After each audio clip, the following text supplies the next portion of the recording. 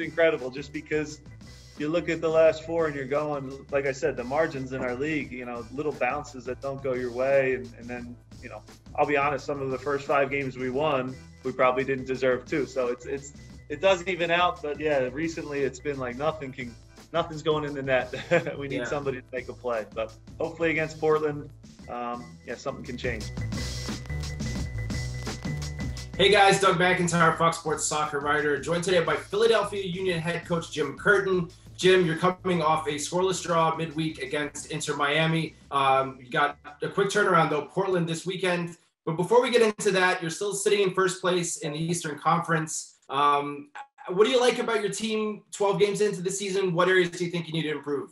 Well, Doug, we're the most frustrated first place team in the league right now. That's for sure. It's a position where it speaks to the fact that the bar has been raised at the club, right? We're not happy with ties, especially at home. So we've had some good ties in recent weeks. When you talk about Nashville opening their stadium, going toe-to-toe with LAFC, those are good ties. But I'd say the last two, home against Red Bull, where we have chances to kill the game off and we don't, and then this one against Miami midweek, not our best performance. The positive is you kept a clean sheet.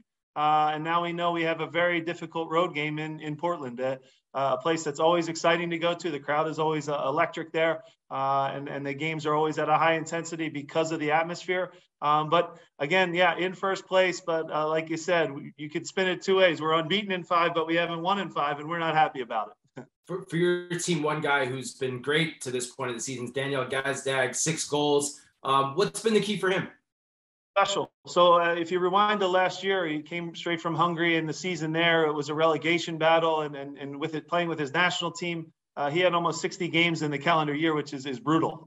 So he jumped right into our team without any rest, adapting to a new culture. What you've seen from Daniel this year has been exceptional. To be honest, he probably deserves a couple more goals and a couple more assists if guys are finishing off plays. And for me, he's in the early discussions for an MVP type of candidate. He's having that good of a season. Once the ball at his feet and all the tough spaces, can make that final pass that carves open a defense, and then can score from distance and can have some savviness in and around the goalkeeper. So a really special player. I think you'll continue to see him get better and better. And in a lot of ways, we need more guys to contribute the way Daniel has to help, take the burden off of him at getting the goals and assists. Looking ahead to the next couple months, there's an international window in June, not just at the senior level, but at the youth level too. Under 20 CONCACAF championship coming up in June, goes into July. There's a number of players on your team who might be on the U.S. squad. Really important tournament. It's World Cup, under 20 World Cup qualifying, also Olympic qualifying. And some of your guys are big parts of that team. How many guys do you think you're going to lose later this summer, and how will you navigate it? Yeah, we've had open dialogue, and working with U.S. Soccer has been excellent. All the people there are very professional, and obviously we want to support our national team. It's very important that we do good, obviously not only at the World Cup at the highest level, but also in the youth competitions, because America is starting to be looked at as a real hotbed for talent that can go anywhere in Europe and play at top clubs. So we always want to support our national team. Like you mentioned, we have four to five guys that are on are big contributors to that group. We'll be missing them, and we'll be working with U.S. Soccer at different moments. Obviously, there's certain games that maybe have bigger magnitude than the others. Every game's important, don't get me wrong there, but we'll work with U.S. Soccer to release our guys so that they have the best possible roster to go and win those games. Because, again, it is important that the U.S. does well on the international stage. And I have to say, just as a general comment, the talent of these young players here in Philadelphia is special. They're growing before our eyes. They're contributing to the first team now. The more and more minutes will come as the season goes on. But yeah, in their absence over this break, we'll look to take points and get some help from some other places as well. Our Union 2 call-ups and different ways you can kind of fill in your roster. We know how good the Union are at developing players. We've seen you sell some on to your Mark McKenzie, Brendan Aronson, both U.S. men's national team players. Brendan's brother, Paxton, plays for you, came off the bench last night. For those that haven't seen Paxton as much as Brendan, who everyone knows well, an established guy for the national team, how are they different? How's Paxton's game? How's he his own player? Yeah, look, you're always going to have comparisons naturally because they share the same last name. Just like Brendan, it's not uncommon at our training sessions that teams from all over Europe and top clubs are coming to just watch him train. So they're very high on him. If I'm doing my job and he's doing his job, he won't be here much longer. So we'll enjoy him while we have him. But he's a special young talent. Him and Brendan share a lot of the same things in that they have a love for the game, as simple as that sounds. There's competitions at their house in a little facility that their fathers built for them there. Those 1v1 duels in the backyard, something that I actually had with my brother. I don't think it's a coincidence that they both have turned into really good young pros. So, when you try to find differences in their game, I think Paxton still has room for growth in terms of the fitness side of things. Obviously when you think of Brendan, he's covering the most distance of any player literally on the globe, when it comes to his distance covered and his sprinting. Paxton has that capacity in him, but he's building it up now. And as any young player, he can always improve his fitness. When you talk about around the goal and finishing plays off and just shooting direct at goal, I would say Paxton right now is a little bit ahead of where Brendan was this time, 18 months ago when he was here. So tremendous upside, really special player. And like I said, a lot of eyes are on him. We always talk with him to not make that feel like there's pressure on him. It's more our job around him to set him up when the time is right and have him perform on the field. And everybody's doing their job, teammates, coaching staff, of him reaching his maximum. You've known the Aronson family for so long. Coached Brendan in the academy, I believe, way back when he was just a kid. How much do you keep in touch with him now that he's overseas in Austria and such a focal point for the national team?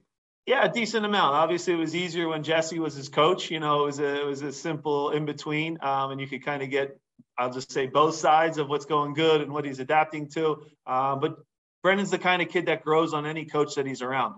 The more he's around you, he's got an infectious attitude that he just comes with good energy and wants to get better every day. It's something that I wish every young American kid had. He truly loves the game and wants to improve. So yeah, he's always a text message away. I'll keep an eye on all his games, let him know when he's playing good.